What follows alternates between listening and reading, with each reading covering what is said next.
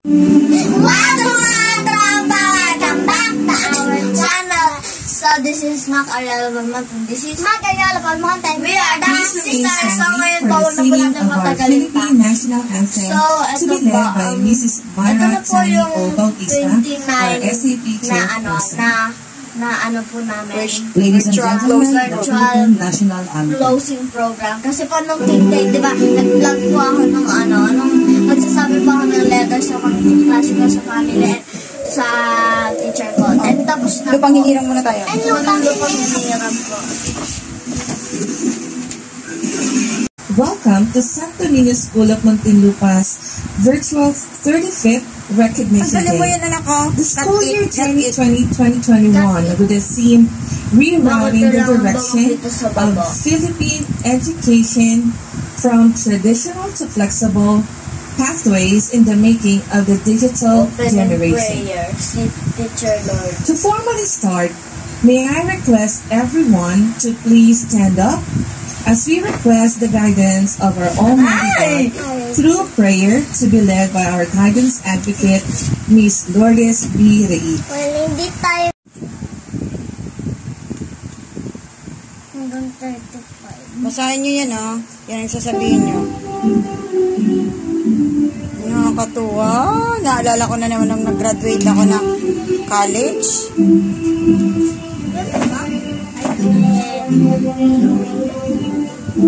Ang sobrang baba naman ginaas. We are going through one of the most challenging events in human history that is filled with so much uncertainties. But even in these trying times, we try to find immense joy and the will to live. Pakilala na si teacher. We continue to do what we ought to do and to play what we need to play. Because even in this time of the pandemic, we need to feel we are significant partakers of human peace and advancement. Yes, we play important roles in the society, especially when we take gladly our responsibilities for the common good. Who would have thought that time like this would not be possible in the regal realm? Who would have thought that virtual education will be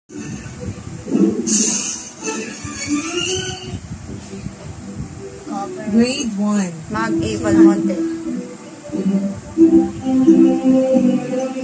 Mag. Valmonte, Mag-A. Ang cute niya. Oh my gosh! Ano masasabi mo?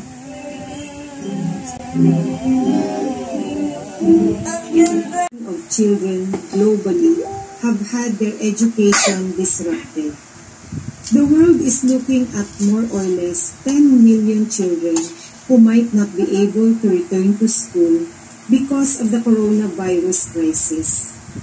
UNICEF even revealed that 7 out of 10 children experience stress, anxiety, and boredom from having to stay at home.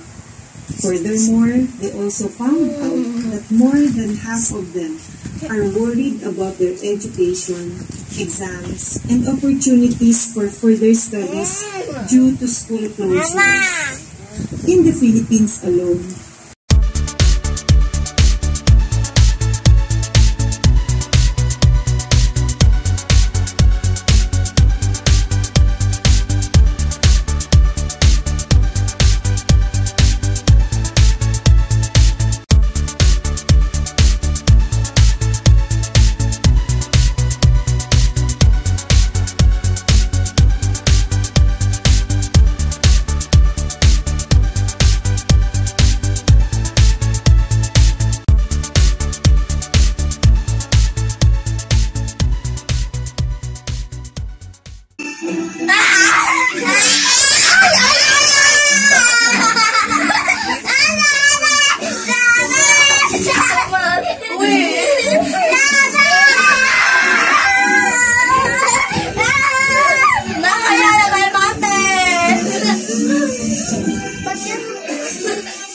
Yan, si Mang Cariola Valmonte. Andres Aliana Sasha.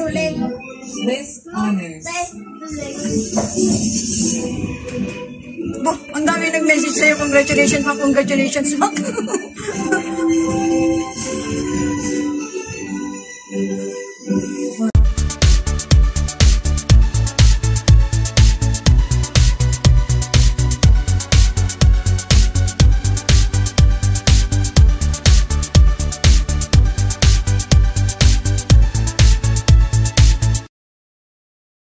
Yun na ang top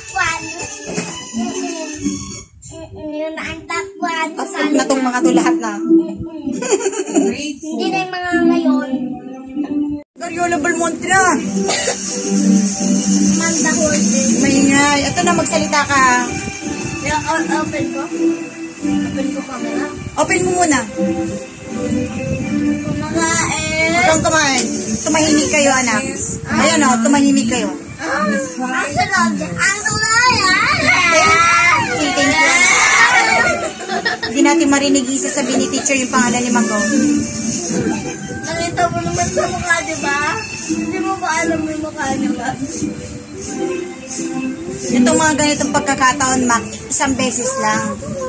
Ako yun ay. Ikaw na. Sebastian P. with high honors. Aman.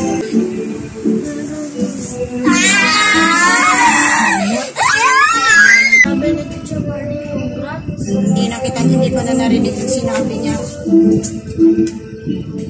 Bunso. Grade 4. Thank you po!